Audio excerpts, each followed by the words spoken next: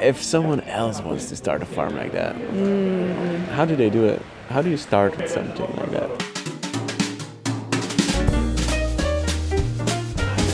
So, hello, we're here with Penny Mcbride at the AVF-summit 2017 in Washington, D.C. Yeah. Hey Penny, how are you? Hi Zjef. You have started a farm, which is pretty cool. I co-founded Vertical Harvest of Jackson Hole. It's a 3-story hydroponic farm. Vertical farm. Yeah, Truly a vertical farm. In there.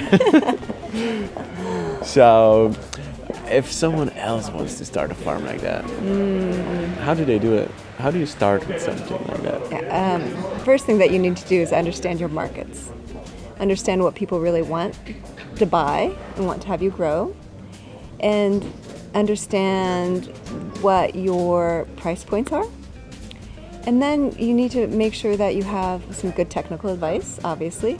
And greenhouses are all customized. As much as we all want it to be a greenhouse in a box that you can put someplace and roll everything out, it's not that simple, right?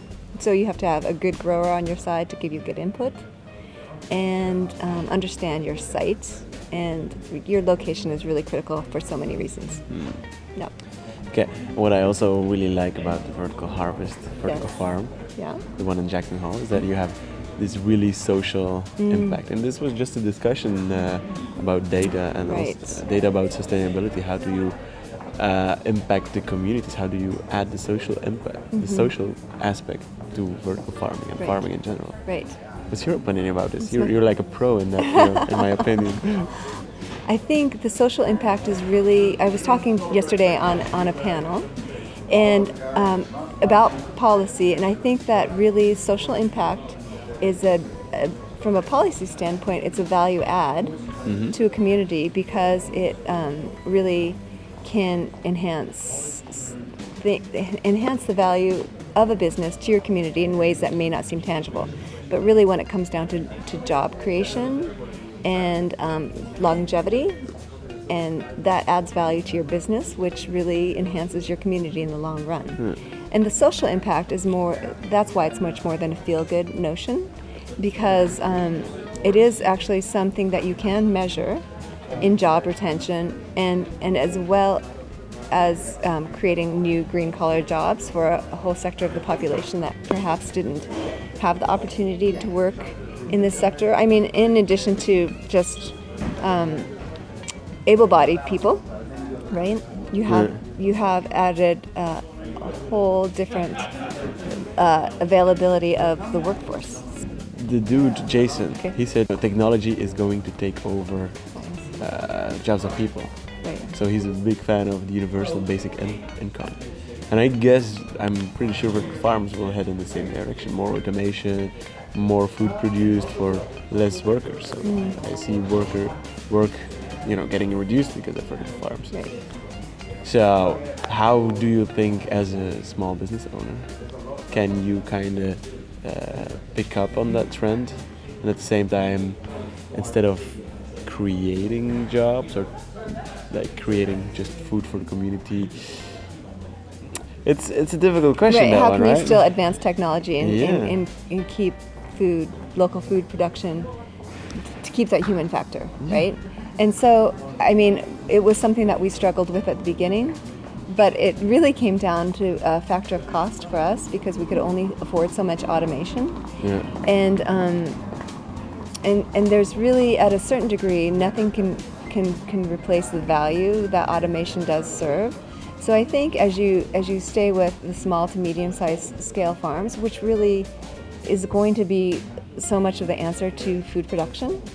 But you do know, like, projects like there's like an open source mini farm for your backyard, where you just have to do nothing. There's a robot going over of your crops, just seeding, watering, monitoring. It's do-it-yourself. It's open source, so it's doable of price. But more and more, this will become automation is going to become low cost in the end.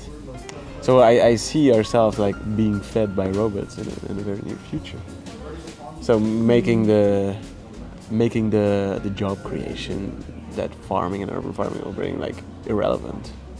So the social impact we want to have has to come from a different angle, no? Like, I see what you're saying. Am I like dropping this on you? No, but I do think that I tend to think that we won't let that happen. We won't let it. We're gonna like do humans versus robots or something. I mean, let's face it. Don't let that robot take my job. If you could compare soil-based agriculture, and yes, the problem that agricultural production is facing right now is that we have monocrop, large-scale food production that involves humans on a very small scale. Yeah. But that's coming to a breaking point, I believe, because it's causing so many problems with people's health, the health of the soils, and I don't see it going away tomorrow, but hopefully we'll be with indoor agriculture and vertical farming will be smarter. A large-scale permaculture farm is very difficult because of the high need of human labor. But if you replace that human labor with a robot, you can have like fields of thousands of hectares of permaculture. Right. How cool would that be? That would be very cool. So now what I'm actually aiming at is like I'm from Ghent, from Belgium, and we are known as throughout the world. I've seen a lot of my American friends post on my Facebook wall about the commons that we Ghent are like champions in commons creation, urban common creation, which basically means that instead of like a business run by a person or a couple of persons sharing and then selling their products. Right. No, the commons goes from another perspective. It says like, okay, let's all together build a company that we are the customers of. So you kind of, the consumers become the producers at the same time, which makes them co-own everything. I see like vertical farming heading the same way. You build a vertical farm producing food, and then everybody buying the food is actually owner of that same facility. Right. How cool. Do you think cool. that's like I think that's a possibility. So everybody starting an urban and vertical farming project, think about, using your customers as owning your business. I like it. Or letting your customers own your business. That's kind of, cool. That's radical. Right. It's radical. All right, Penny, one last question. Okay. For people wanting to start or get involved in urban and vertical farming, what would be your advice? How would you approach, like some life advice?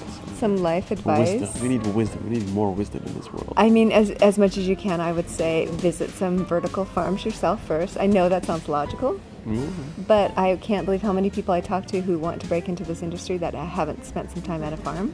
And I realize if you view yourself as a high-level person, maybe you don't think you need to do that. But everybody needs to understand that farming is farming, even if it's mechanized, and even if